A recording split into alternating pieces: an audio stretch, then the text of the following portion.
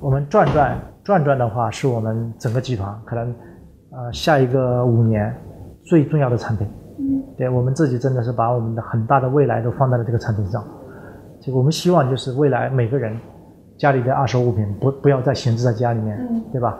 你拍一下，你用转发布上去就可以卖掉，就会很多人来咨询。转在打造一个真正的这个循环的绿色的这个更加可持续的这个社会。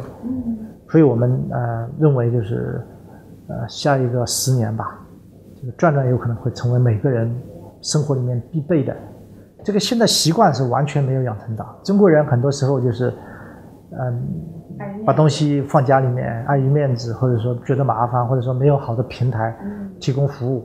那么转恰好是每个人我没有一个人，你越是你生活越好，对吧？你在双11，你在什么天猫这个京东618买来越多的东西，可能你越需要把它分享出去，把它卖出去。对，我觉得这个阶段就是最重要的还是量，还是把习惯培养起来。